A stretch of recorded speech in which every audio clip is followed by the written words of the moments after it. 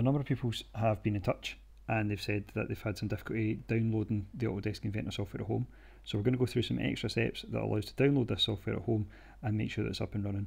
First thing you need to do is go to the Autodesk Inventor website. So you do that by going to Autodesk Education and then looking for the free software and selecting Inventor Professional.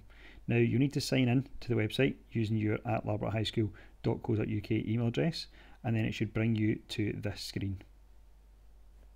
Now on this screen you should see a little welcome back message down at the bottom. It should give you an option to go to your Autodesk account, but you'll also see a small error message that sits just slightly down the page, and that asks you to verify your account. It asks you for the option verified now to show that you go to a certain educational institute.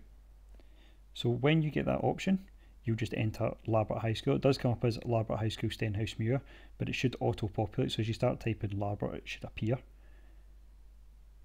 Once you've had that option, it should take you through to this little page which requests additional documentation. Now, in getting that documentation, you need to have something that shows your legal name.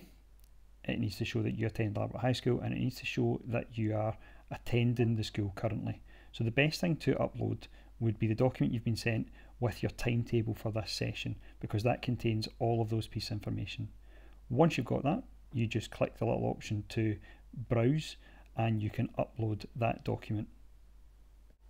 Once you've attached that document, you can just scroll down to the bottom of the page and you will have that option to submit that document. And once you've submitted it, you should get a confirmation email from Autodesk to your @laboratehighschool.co.uk email address, which you can access through Gmail. Obviously, if you do have any more difficulty trying to access it, please make sure you get in touch with your teachers. But once you've had that email and you've been given the verification, you should be able to navigate back to the Autodesk website and you should be able to download the software that you require.